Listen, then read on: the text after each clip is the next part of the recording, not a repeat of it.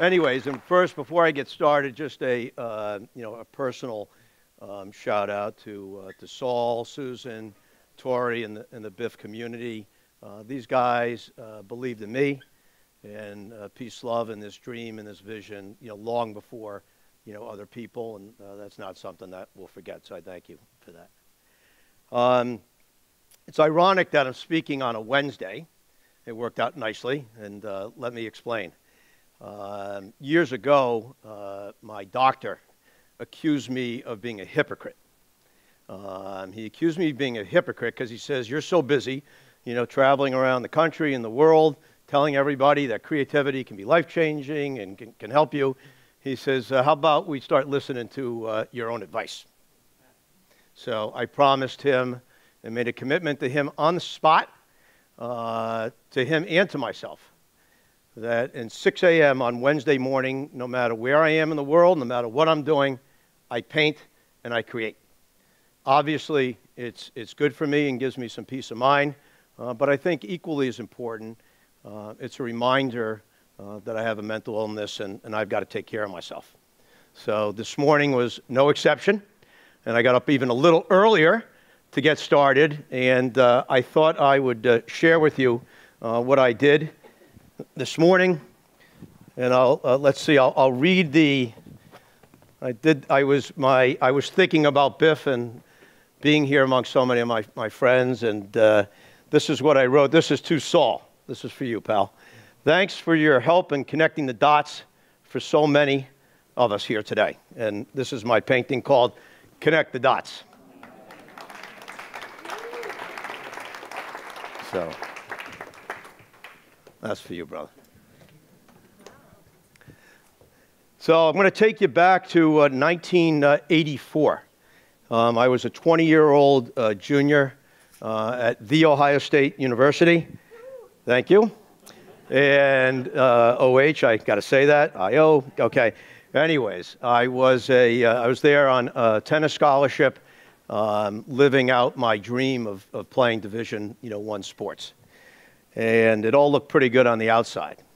Unbeknownst to me, unfortunately, my mind was being overtaken by these terrible, intrusive, unwanted thoughts that I was powerless to fight.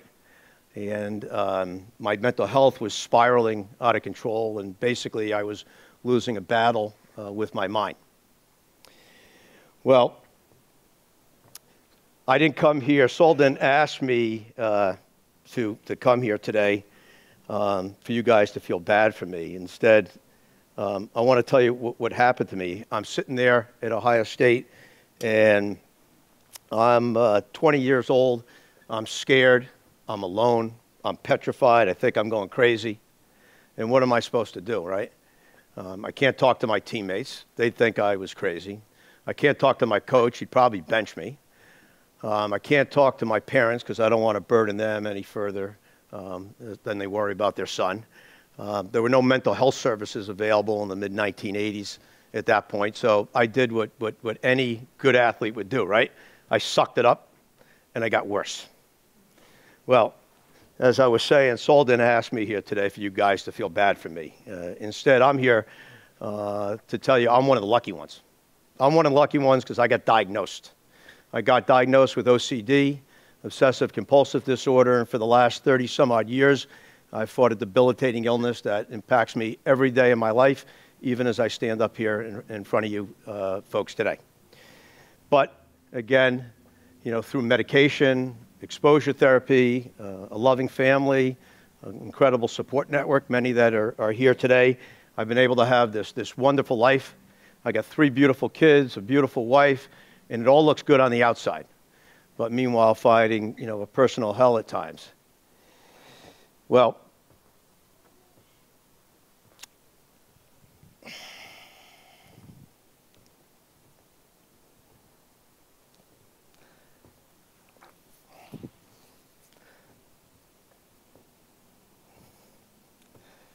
I think I've been thinking too much about my illness recently. I've had to talk a lot about it, and it gets me thinking way too much about it.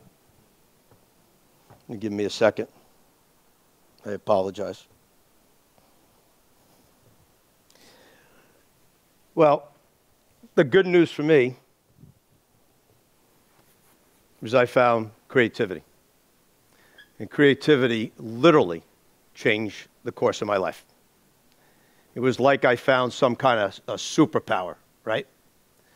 And when I painted, it made me feel better, so I figured maybe it helped somebody else.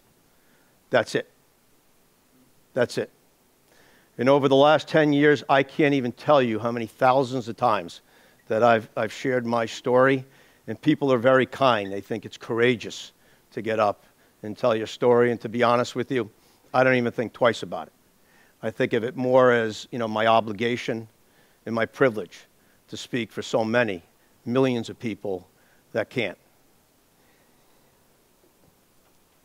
The funny thing is, and what does amaze me, is every time I share my story, how it empowers other people to share their story, their struggle, their journey, and often their connection to mental health.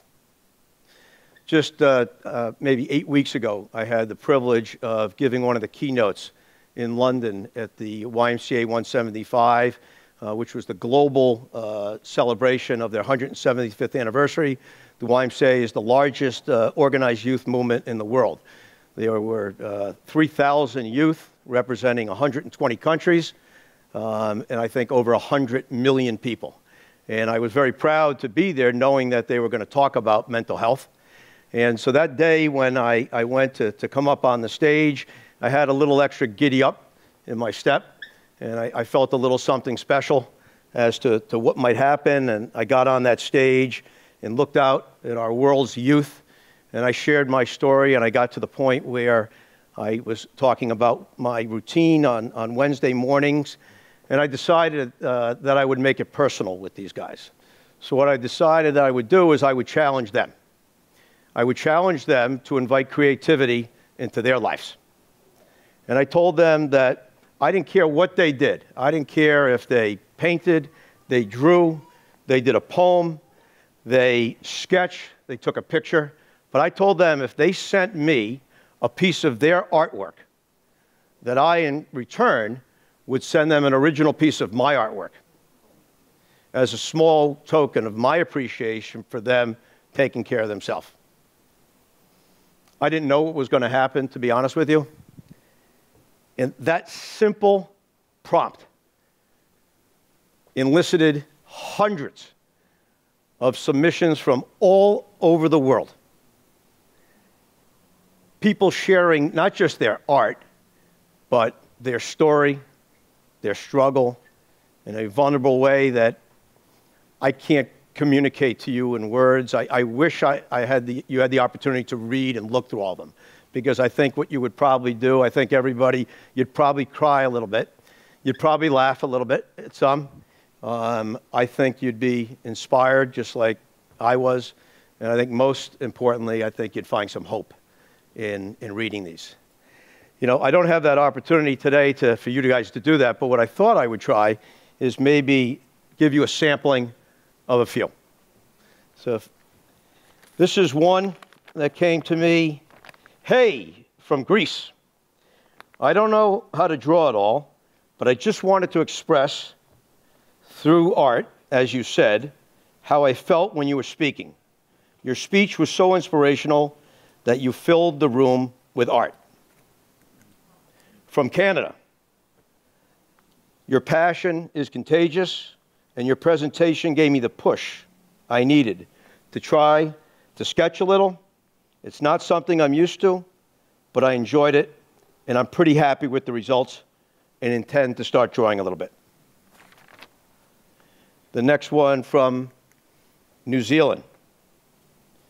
You were inspirational and moving. I don't have any art for you, but here are some of my words. Your history is written, but your future is a blank page. Write your own story of adventure and exploration, risk and uncertainty, in love, always love, for without it, our history is a blank page. Again, from Canada, you brought me back to my roots. I've been setting aside my creativity this past year, and my anxiety has risen. Your talk made me realize that I do the same as you without even noticing. I always say my art is therapeutic for me, helping me understand my own feelings. Today, I was feeling anxious, and I thought of you. And I went back to my studio, and I thought I would share this with you. And one last one.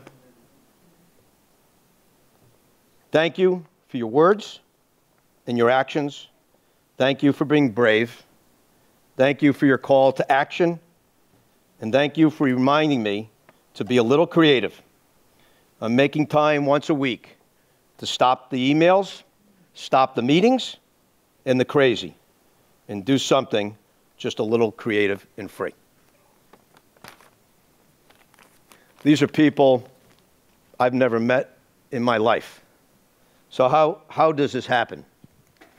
Well, when you share your story, you build community, you build safe space, you build trust, and you build a kinder, gentler, more empathetic world to have these kinds of conversations around. But this is work that we are going to have to do together as a community.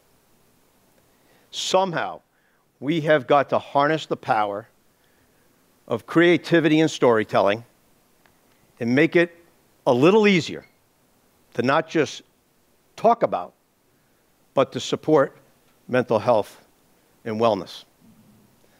You know, mental health disorders are rising at an alarming rate. By 2030, it'll be the single largest impact on our global economy. And as I travel, people always ask me, you know, well, why haven't we made the kind of progress that we need to? Because, to be honest with you, from my perspective, we're nowhere. And that's not to put down organizations like ours or other incredible groups that are doing wonderful work, but I'll let you on a little secret. The demand and the need is exceeding our ability to supply it, and the gap continues to widen. My answer has always been very simple. Invisible and misunderstood is a tough combination. And on top of that, it's hard to talk about. And then on top of that, it's tough to get access to. Now, I might not be the smartest guy in the world, certainly not in this room today, I can assure you. But I do know one thing, that you can have the best thing in the world, and if you can't get it to people, you can't help them. That's simple. So, like many that are in the crowd today, we decided to take action. In 2010, almost 10 years ago, I co-founded an organization called PeaceLove with my cousin Matthew Kaplan, who's in the crowd today. And we had a goal, and we aimed to help millions of people share their story and use creativity and the arts to help them find peace of mind, to build communities where being vulnerable was actually valuable, and building workshops that were not only accessible, but adaptable for any type of population. Today, we work in prisons, we work in schools, we work in hospitals, we work in after-school programs, we work on Skid Row, we work in behavioral health space, we work in PD partial units, we work in advanced Alzheimer's units, and everything in between. And it's funny, I was thinking, the more work we do and the more impact we have, the more we realize, the more work we have to do, right? So to bring this thing full circle, in the spirit of this gathering in front of so many of my friends that I admire so much and I know have both the will, the vision, and the capacity to help so many people, I want to go back and make it personal like I did in London, and I'm going to challenge all of you guys. I'm going to challenge you to invite creativity into your life, for yourself. Not for your business, not for your work, for yourself. And then I want you to paint something. I want you can cook something if you want. You can compose something. You can rap something. You can dance something. I don't care what the heck it is. If you send it to me, right? Send it to me at that address. I'll get it, trust me. I'm going to send you an original Sparr as a small way of me saying thank you to you guys for taking care of yourselves. You know, we have so many social issues that we have to deal with as a society today. And mental health and wellness is just one. But before we can change that conversation and before we can help others, we got to take care of ourselves. This revolution I'm talking about starts with us. Thank you.